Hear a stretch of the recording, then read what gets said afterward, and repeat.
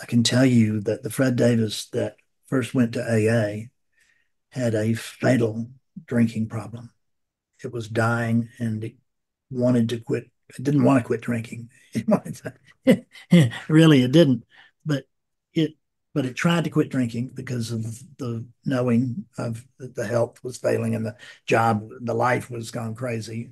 No jobs.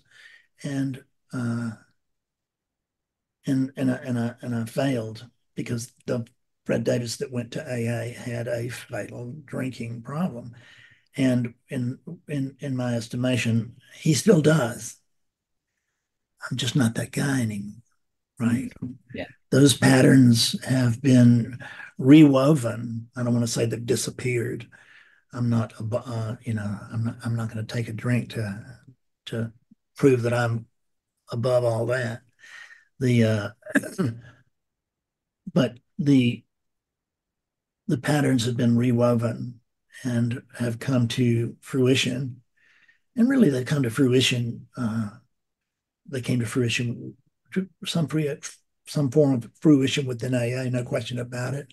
And I was a very helpful tool there, which I was very happy to be. And then it's come to fruition in a different way here. But it's you just take when you take these patterns and you reweave them, something new appears, and this new stays new. And the unit may be confused, but spirit is never confused.